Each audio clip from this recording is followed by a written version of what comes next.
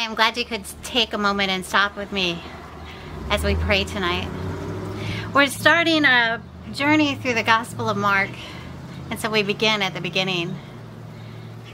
Chapter 1, verse 1 through 3. The beginning of the good news about Jesus Christ, God's Son, happened just as it was written about in the prophecy of Isaiah. Look, I am sending my messenger before you. He will prepare your way. A voice shouting in the wilderness, prepare the way of the Lord, make God's path straight. I invite you to close your eyes and settle in. I want you to keep those words on your mind.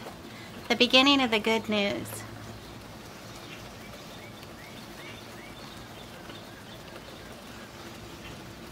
The beginning of the good news.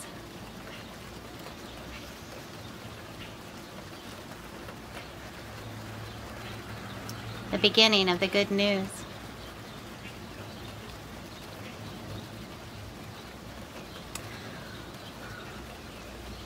Holy One, we stop here and wonder about the good news, about the beginning of that news, about a messenger who comes, tells us to prepare the way.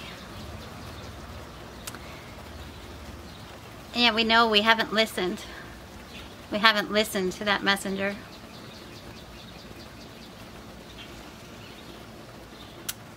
But the thing about this story is it invites us to start again anew every time we read it. To go back to the beginning of the good news.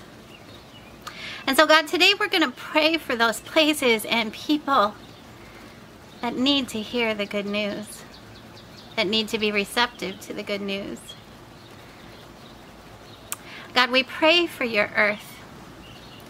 There has been so much screaming out to us that we are in crisis here on earth. The heat waves that are ravaging places that have never been so hot. We pray for those places. We pray for the Arctic. We pray for Canada. We pray for those places where they are not prepared for heat. And we pray for those places that have become so dry that wildfires are raging. We pray for those places where the ocean is being harmed, where chemical spills have happened, where we've seen the ocean burning with fire.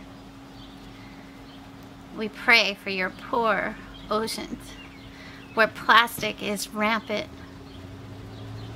where fish are dying, where coral reefs are disappearing. God, we ask that your good news come to the people that can make a difference. Please shake up our corporations, our business leaders, our governments to bring about change, real change. Change that brings the good news. Holy One, we pray today for those places and people that are hurting, that are struggling with opioid addiction, that are struggling with illness. For those places and people where COVID-19 is running rampant. We pray for those who need your care, your healing touch. May you bring the good news to them. May you push the people who have the ability to bring vaccines to the unvaccinated. Give them the will to make a difference. And oh God, we pray for your people who are struggling with violence right now. Struggling with gun violence and the death that those guns lead to. We pray for your people that are surrounded by governments that are more concerned with their power them with the health and welfare of their people. To those places suffering from violence right now, bring your good news. And God, we ask you to bring the good news to our families and friends, to those places where they are hurting and struggling, in need of your straight path, your good news. May our family and friends experience your love, your forgiveness. May they experience the power of your presence. May they hear the good news. Amen.